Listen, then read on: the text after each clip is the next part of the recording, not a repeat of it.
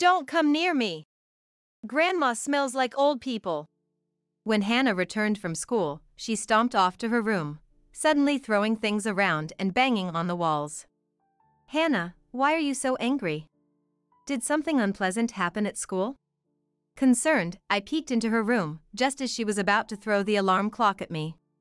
Since losing her parents, Hannah had closed her heart to us, and she had stopped smiling. Enough. Stop it. Shut up. Shut up. Screaming, Hannah pushed past me and my husband, who were blocking the doorway, and ran out of the house.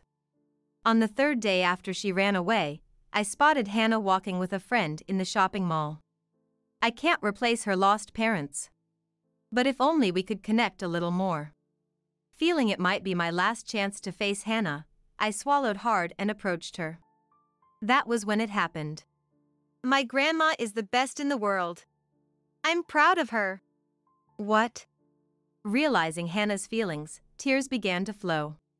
My name is Susan, I'm 55 years old.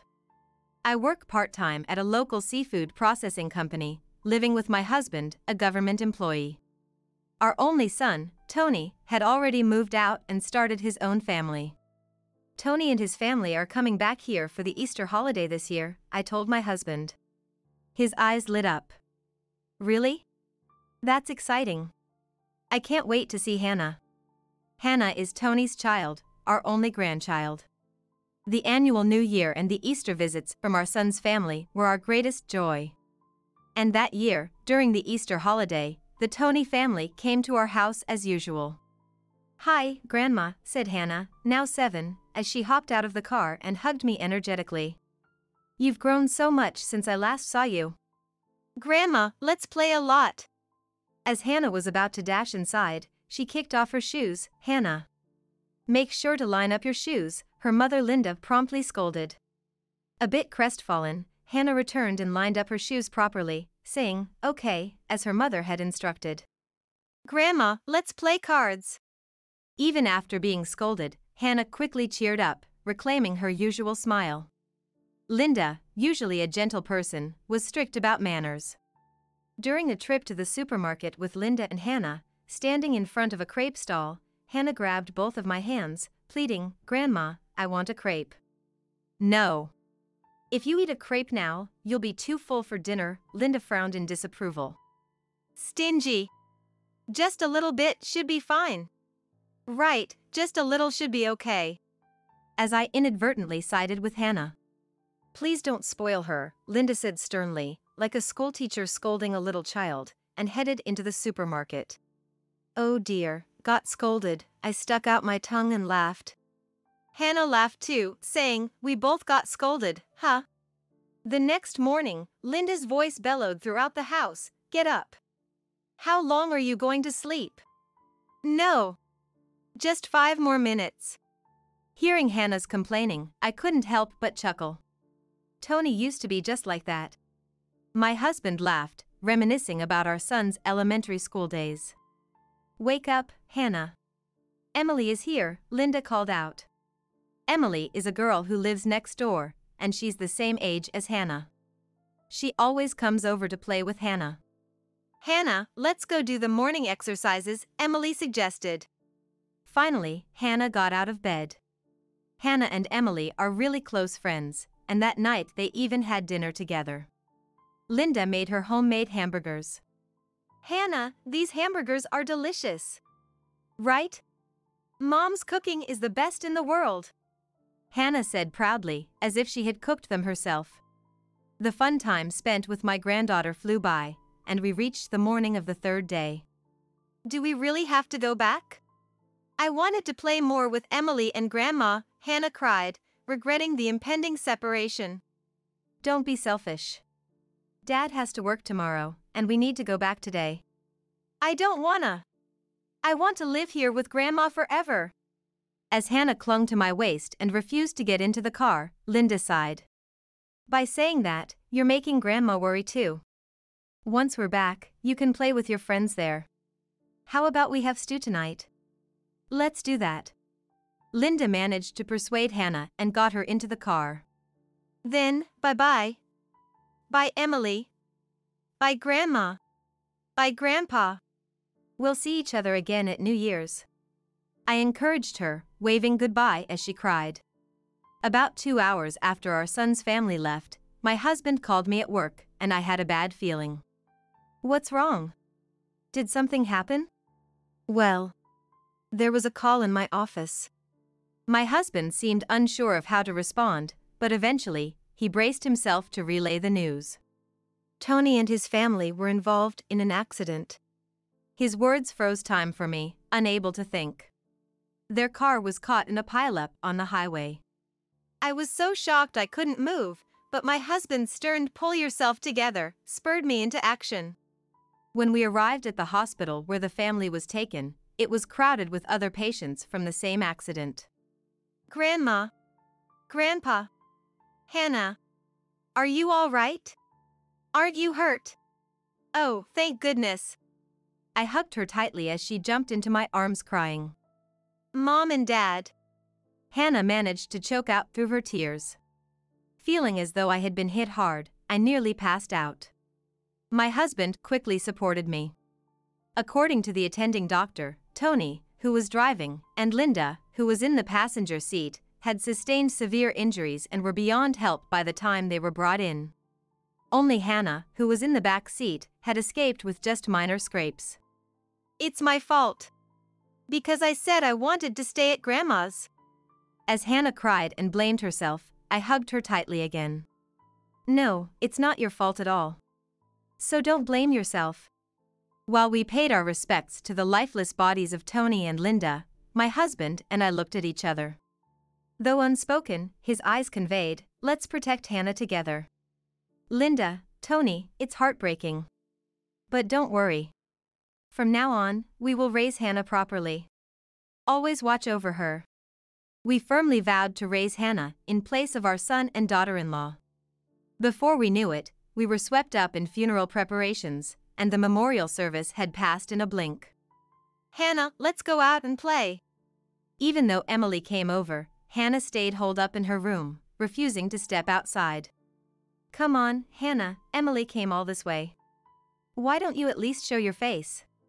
I gently coaxed her, but Hannah kept her head down, staying motionless in the corner of her room. I'm sorry, Emily. Can you come back tomorrow? Okay. Then, Hannah, see you tomorrow. Bye-bye. Emily said, worrying about Hannah and visiting her daily. Where had the always smiling Hannah gone? Ever since we lost our son and his wife, Hannah had become a child who never smiled. Still, life must go on. I proceeded with the arrangements for Hannah's transfer to a new school. Starting next term, Hannah would attend the same elementary school as Emily. Hannah, why don't you try going to school? I don't want to go. I don't want to. Hannah quickly moved away from me as she spoke. Hannah, let's go to school together. Emily, along with her mother, came to pick Hannah up. I managed to get the sulking Hannah to carry her backpack. Hannah, don't keep moping around, try to smile a little. Even when I made a silly face on purpose, Hannah looked away without smiling. Even ever mind me, remember to cherish your friends. Emily came all this way just for you. Cheer up, Hannah. Emily had come all the way to her room, and finally, Hannah pulled herself slowly. A little at a time is fine, as long as Hannah gets her smile back. With that hope, I watched her head off to school. Before we knew it, a year had passed, and Hannah turned 8. She was attending school every day. Welcome back, was school fun? I always greeted Hannah with a smile. Without a smile, Hannah would immediately retreat to her room. Hannah, if you're free, could you help Grandma out? I thought getting her to move around might clear her mind, so I suggested she help me with weeding the garden. It's tiring and I'll sweat. You do it alone, Grandma. No more weeding then. How about helping me with dinner preparations? I want to watch a TV show, so you do it, Grandma. No matter what I said, Hannah avoided any contact with me. One day, when I served my specialty stew for dinner, Hannah complained, Grandma's dishes are all brown. They don't look nice and they aren't tasty at all, and without touching the stew, she ate store-bought hot dog instead. On a school open day, when I took time off work to go to school, Hannah made a face and said, "Everyone else has their mom or dad, but I only have grandma. I get laughed at, so don't come next time." Another day, I bought a new shirt for Hannah from a local store because the hem of her shirt was frayed, but she threw it on the floor without trying it on once, saying, "What's this? It's ugly. I can't wear this, it's embarrassing. It's just a phase. Don't worry about it." My husband tried to comfort me with a wry smile. "But I feel it's more than that." I felt that deep down, Hannah might be carrying worries and troubles that we as adults couldn't see. I racked my brain for ways to get Hannah to open up a bit more. "Hey Hannah, is there anything you'd like to eat? Grandma will make your favorite." Then make roast beef. It was Mom's specialty. "I wonder if I can. I've never made it before." "How about aqua pazza then? Mom's was delicious." "You probably can't make it, right?" Hannah deliberately asked for dishes that she knew I was unfamiliar with. "Leave it to Grandma. I'll make a roast beef so delicious, even your mom in heaven would be surprised." Brimming with unfounded confidence, I quickly jotted down the recipe name Hannah had requested before dashing to the local bookstore with the note in hand. "It's done. It looks like roast beef, well, kind of." I followed the recipe book step by step, and despite being unfamiliar with the process, managed to shape it into something presentable. That evening, we invited Emily from next door to try my homemade roast beef. "How is it?" "It's my first time making it, but did it turn out tasty?" "It's delicious. Grandma Susan, you're a genius." The first to compliment was not Hannah but Emily. "Thank you, Emily. How about you, Hannah? Does it suit your taste?" "It's okay. I still liked Mom's roast beef better." "Guess it didn't work." "All right, next time it's aqua. What was it?" "Look forward to that." Despite my rueful smile, I bolstered my spirits for the next challenge. Desiring to bring back Hannah's smile, I respected her choices not only in cooking but also in picking out clothes. "Hannah, today you pick whatever clothes you like. Grandma will buy you anything you want." To avoid repeating past mistakes, I asked Emily's mom about her favorite boutique and took Hannah there. "It looks great on you. So cute."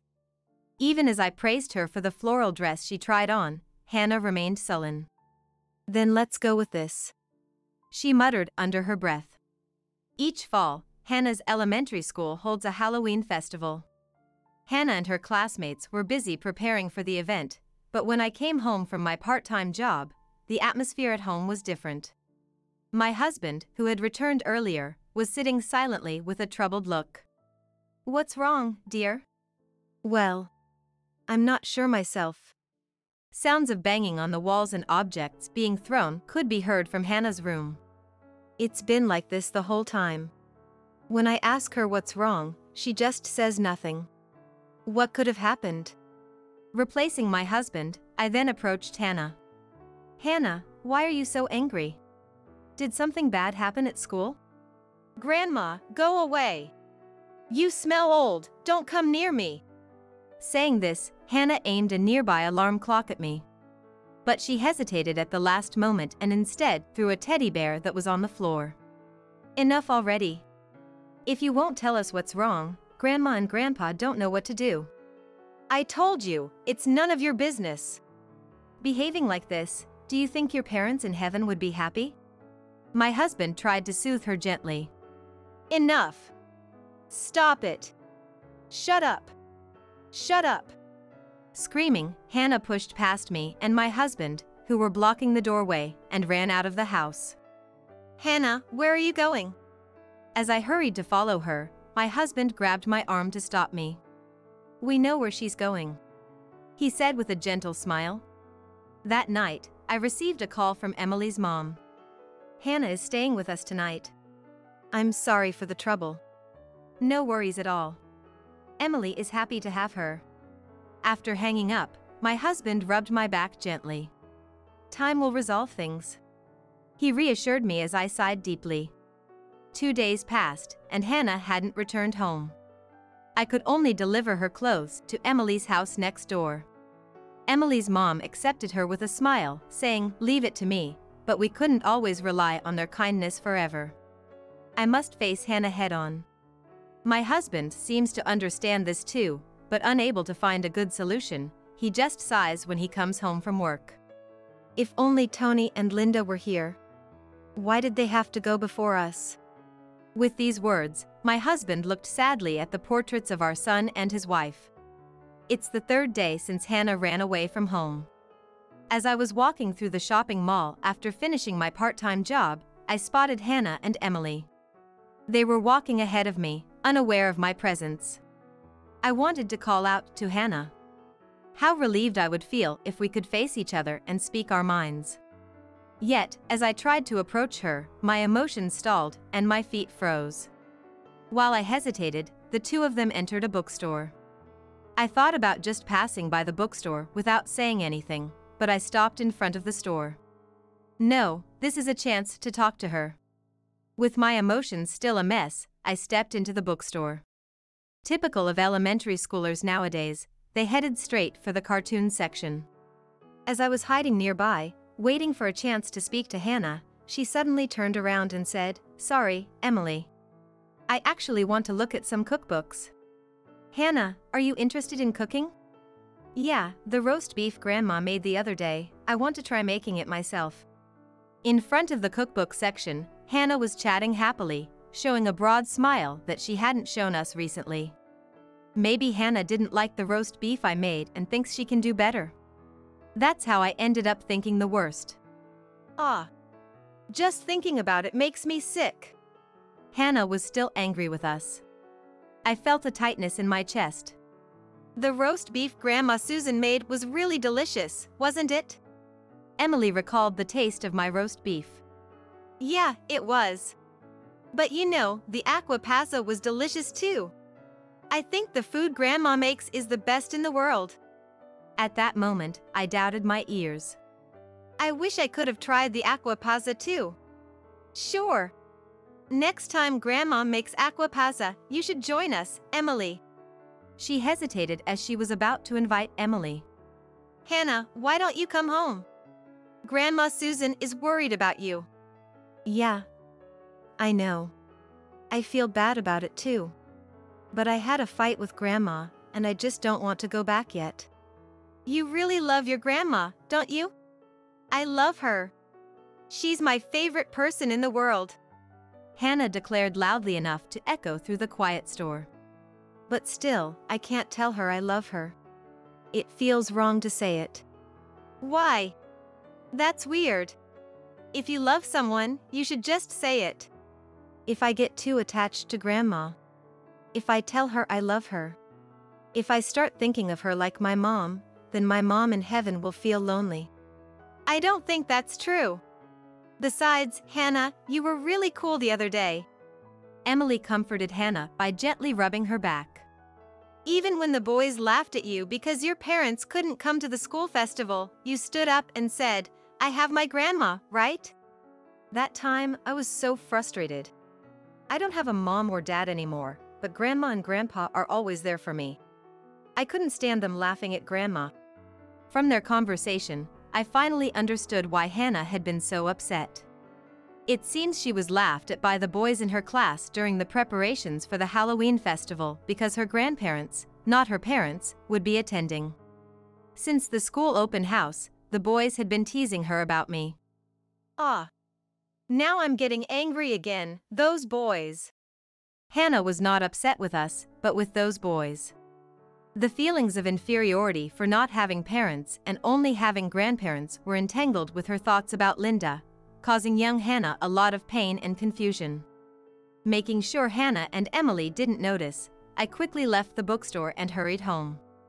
When I got home, my husband had already returned from work. "Why are you crying?" He noticed something was off as soon as he saw me. "I'm not crying. Just something in my eye." I tried to brush it off but quickly shook my head and said, "Listen, please," then shared with him what I had overheard Hannah say at the bookstore. "So, she has been bottling up her feelings." Realizing the situation, My husband nodded in agreement. Perhaps we have been too reserved with her. That might be true. We always respected Tony and Linda's parenting roles, feeling it wasn't our place to interfere. But they're not here anymore. We are Hannah's parents now. She has only us. There's no need to hold back with Tony, Linda, or Hannah anymore. That's right. How did we not see such an obvious thing?